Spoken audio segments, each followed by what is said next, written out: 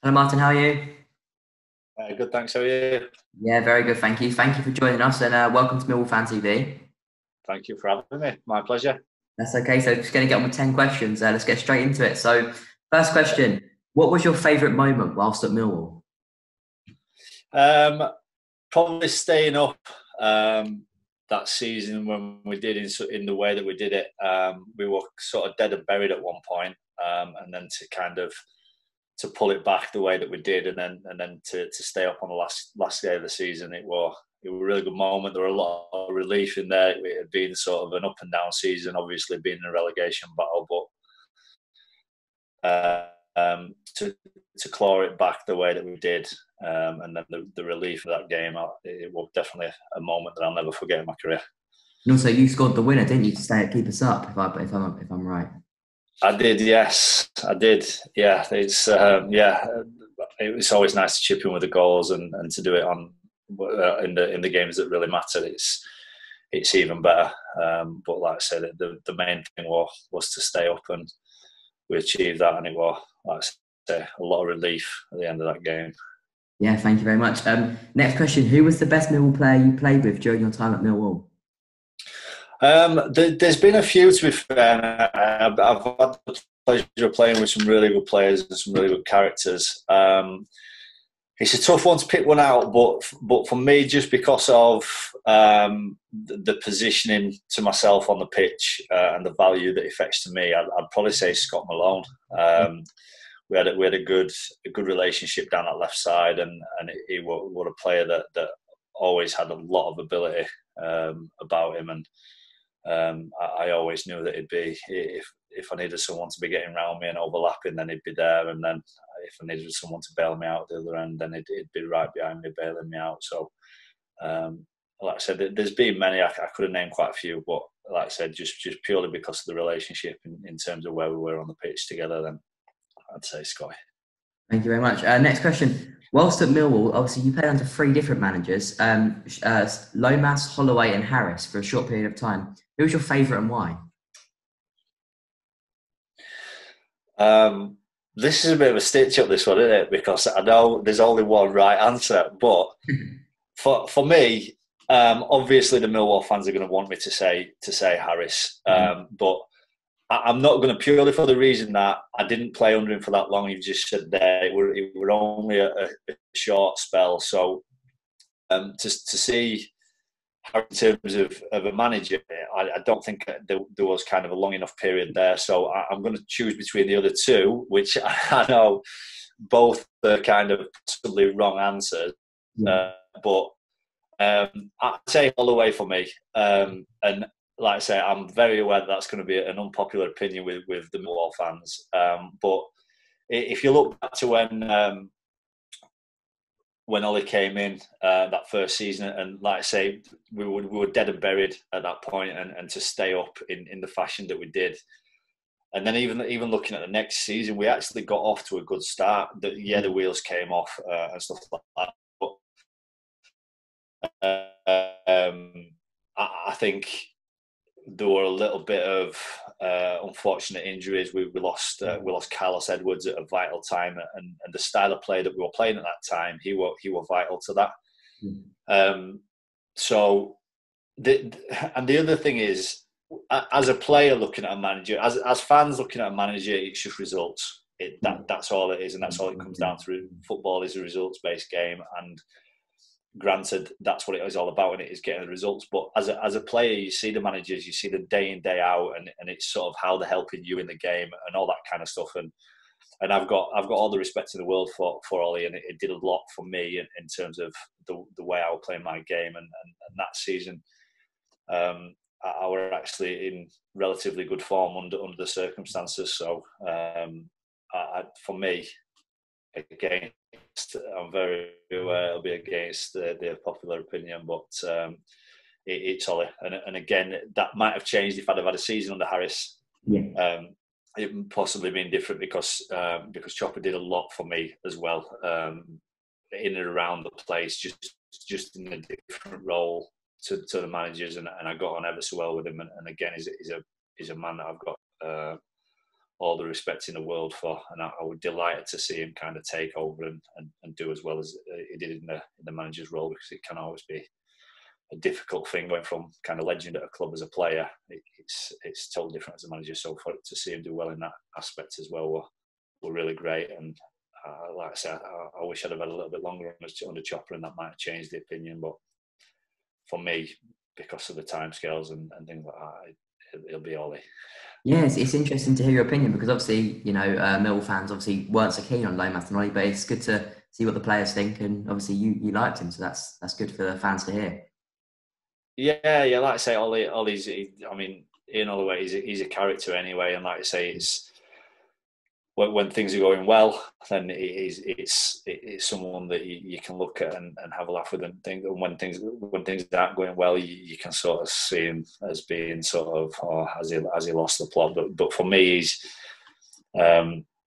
he was consistent throughout, and it was really helpful, and things like that. And I think under different circumstances, if we'd have if we would have been a little bit more fortunate with the players that were lost in vital areas, I think it could have been a totally different story. Because, like, as I say, you look at the season when he took over, no one would have expected us to stay up, and I do put a lot of that down to him. And then, as I say, the following season, if you look at the start of that season, we actually started really well. Like I say, different circumstances with injuries and stuff like that, then it might have been different. But I don't know. But it's my opinion is based on the things behind the scenes as well that you see in day out as a player. So that's where I'm going with that one. Thank you. Question 4. Who was the biggest character in the changing room in your Millwall career? We had a few over my time, actually. Again, Scott Malone was a character I got on really well with Beeves. But we had Danny Shitto in there. You can't get a bigger character than that, both physically and sort of how he is. Just such a nice guy, such a nice character, really good leader. Good to have in the changing rooms.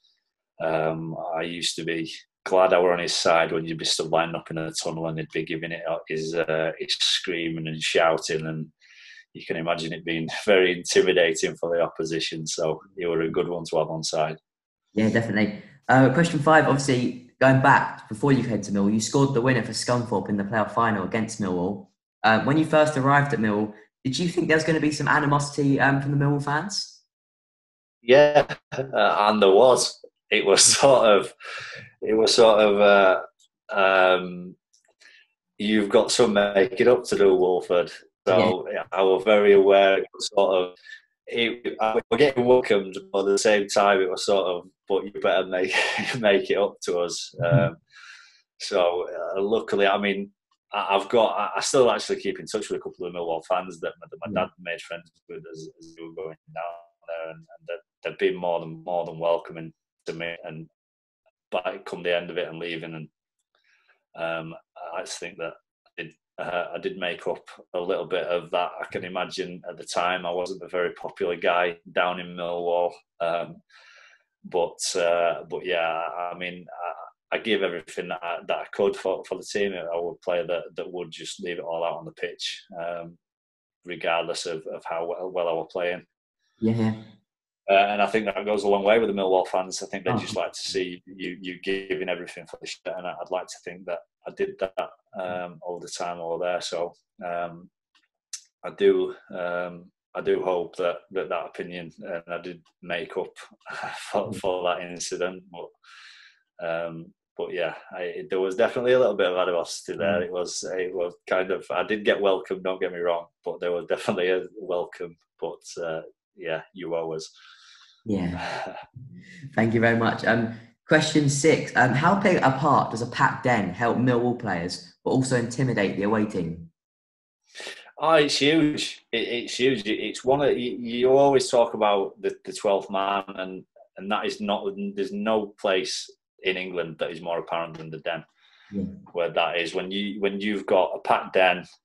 And right from the off, when you're hearing that jeer of Mill, and you're just stood out there as a player, it's sort of hairs on the back of your neck stuff. And like I say, and I've known from my time coming here, going down to Den as an opposing player, it was never a nice place to go. And that's one good thing that the Millwall fans kind of managed to keep hold of, that sort of, this is a fortress-like place. You're not just going to come here and get away easy. They're going to be right behind you often when everybody's sort of singing on your side. It's a very good place to be playing for, and a very intimidating place to be against. So it does make a hell of a lot of a difference. Yeah, definitely, I agree. Question 7. Mill seemed to have a habit of playing players out of position during your time there. Obviously, you didn't, but did you find this with any other players? And did you find this they tried to do the same with you? I did, actually. If you look back at it, I did play. I did.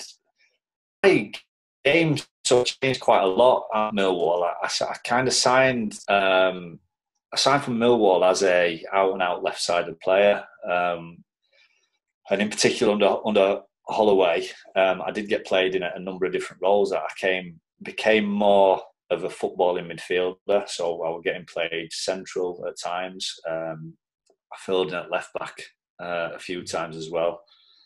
Not my favourite, if I'm going to be honest, but I didn't mind that.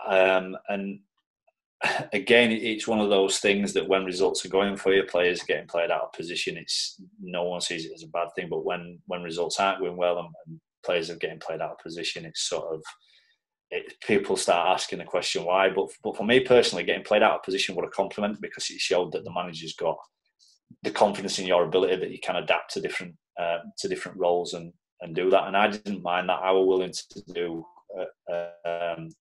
anything that was needed for the team. So I didn't mind being played out of position. I did find that, yes, at the time that I was there were a number of us getting moved around, changing positions. But as I say, I saw that as a positive. Like I say, it's a compliment when you get asked to play a different role, because it shows the trust that the manager's got in you and your ability. Yeah, thank you very much. Obviously, next question. Your family had a history in rugby league. How did you come to become a footballer? To be honest, my dad, like I say, my granddad was the better out of the two. He played at the highest level. My dad played at a decent level in rugby as well, but he always had a passion for football. Rugby was the thing that he did more so, because we're from a rugby town. It's a lot easier to sort of get into playing professional and all that kind of stuff for where we are. But my dad was always really passionate about football, more so than rugby. And for me, ever since being a kid, I was never getting a rugby ball put in my hand. I was always getting a football put on my feet, and that was just, my dad was just instilling that into me. And it was just, rugby was something I played at school, but that's as far as it went. And like I said, the passion from my dad in terms of football rubbed off, and I just went from there, because I know that football is something that my dad would have loved to have done, but there weren't as many opportunities back then. Plus, he weren't good enough, so I was like that. But yeah, but basically, despite him being a rugby player, he had a passion for football and just led me down the football route.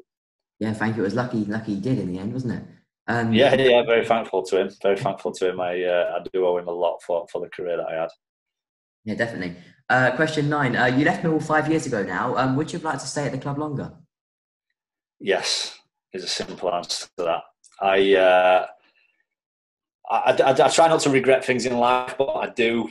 There is a part of me that regrets leaving Millwall. I think at the time, I possibly would have made the same decision, unless I knew the outcome. I left Millwall for a number of different reasons. I'd been away from my family. We'd got a young family at the time. I'd got a couple of little girls that were babies at the time, and we wanted to be back closer to family.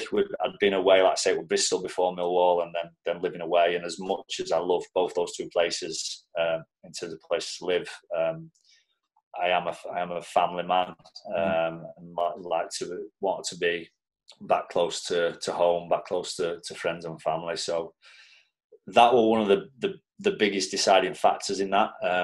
And I had, like I say, a decent offer to go to Sheffield United at the time, which got me back home.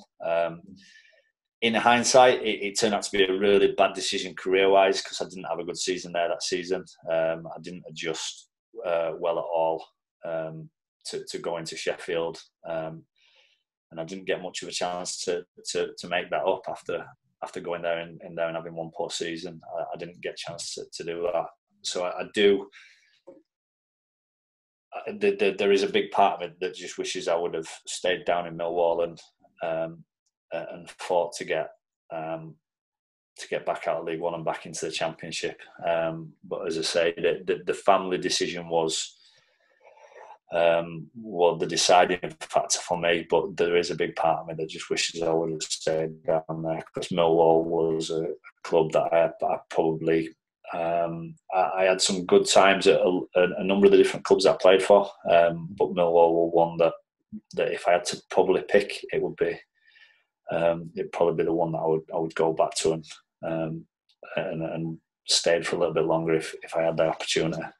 Thank you very much. Last question. What do you make of the current Millwall team, and do you think we could sneak into the playoffs this year? They put themselves in a good position. They're there or thereabouts, touching distance. It's a weird one now because it's how people have been looking after themselves while they've sort of not had the coaches and the trainers and all that, while they've been in lockdown, and there's that will play a really big factor, and it's how quickly they can get back into things and fire things back up. But I think they've put themselves in a great position. I think you've got a good team there now. Yeah. It's good to see a couple of the players that are still there from my time. There's obviously Shawnee Williams and Aidan and O'Brien doing really well. But the big one for me that I'm really delighted that is kicked on and done really well is Ben Thompson. I think I'm really pleased to see him doing ever so well. He's Millwall through and through. You've got a great lad and a great player there. And I'm delighted to see him doing well. But yeah, I think you've got a chance. I think you've, like I say, it's a tough one to call because there's form is totally out the window now. It's just kind of starting back up, and it's whoever can get back into the stride as quickly as possible. And like I say, they're what is it? Just a point outside the playoffs or something. I think it is. Yeah, 2 points. Yeah. So like I say, you've got everything to play for. How many games is left now? 9. I've lost track. 9 games. So there's plenty to go. And as I say, it's going to be the team out of that little group that's there together. That's whoever's the quickest to gather the momentum and finish the season off well. But I wish you all the best. I really hope that they do sneak into those playoffs. And then, like I say, it's anybody's game. Then the playoffs are such a lottery at times. So as I say, fingers crossed that you get in there. I'd love to see it. I'd love to see it. So that just about concludes. So thank you for your time, Martyn, and I hope my viewers enjoyed this as much as I did. And I'll let you get on with the day and have a good luck for the future. No problem. All the best to yourself. All the best. Hope the Millwall fans are looking after themselves. And thank you very much for inviting me on. Thank you, Martyn. Thank you. I appreciate it. Pleasure. Thank you. Thank you, Martyn. Thank you. Bye-bye.